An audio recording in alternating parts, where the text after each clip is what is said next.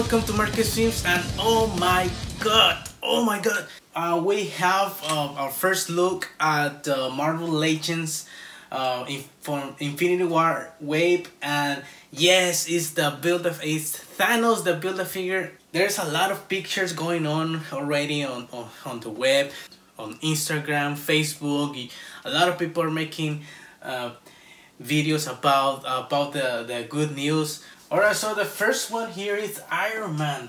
I believe that this is the Iron Man Mark 50. I'm not so sure. Looks like the bleeding edge. I'm not so sure yet about it. But this Iron Man looks pretty cool. I really love the Iron Man from the behind the scenes photos of the Infinity War and from the trailer. Looks amazing. I really love Iron Man. I'm a big fan of Iron Man. And here we have the Nomad Captain America. I'm not so sure if this is the Nomad version, but looks amazing. I really like it. The only thing that looks kind of funky from the face. I mean, I don't know, it looks kind of something like you can see that it's going to be using some sort of shield. It's not the Captain America shield. It's a brand new shield from Wakanda. And here we have the Iron Spider-Man, and to be honest with you, this also looks like a custom from one of those guys that loves to make custom about this action figure. But it looks amazing. I mean I can't deny that. Okay, don't get me wrong. I'm loving these action figures, and I hope that they will look better on real life or with some official photos about these action figures. But it looks amazing. My only problem is that it only has two web shooter hands, and it doesn't have the fist hands or anything, some other kind of hands for Spidey. So yeah, that's a bad thing. And the other one is Songbird, and you can see this is the comic version. Nothing to do with the Infinity War. And here we have the classic Taskmaster. This is pretty cool. This is really great. I really like the health sculpt on this action figure. And it's gonna be King Cobra, and this guy comes with Infinity Gauntlet of Thanos.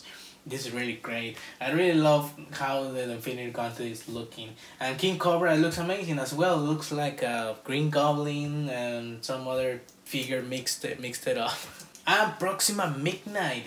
This action figure looks pretty cool. I do love how this action figure looks. And this action figure will carry the chest, the body of Thanos. That also looks really great. Thanos gonna be big, almost like Hulk. And you can see here we have other picture of Captain America. Like I said, they look kind of funky from the face, but I'm not so sure. Maybe it's the camera, the bad quality. And you can see here closer look to Thanos' face. Looks pretty cool, almost the same as the trailer and some other pictures. The Infinity Gauntlet. You can see that this gauntlet only has 4 stones. You can see the purple, the blue, the yellow, and the red. But the other spots doesn't have any colors. You can see. Oh no, it's missing two. I'm sorry, it's missing 2 colors. You can see that. I'm not so sure. Can't really tell if the other one in here, it's missing, or I don't know. But you can see that it's really well painted. Yellow, red, blue, and purple. And the other side we can't really tell if it's painted or not.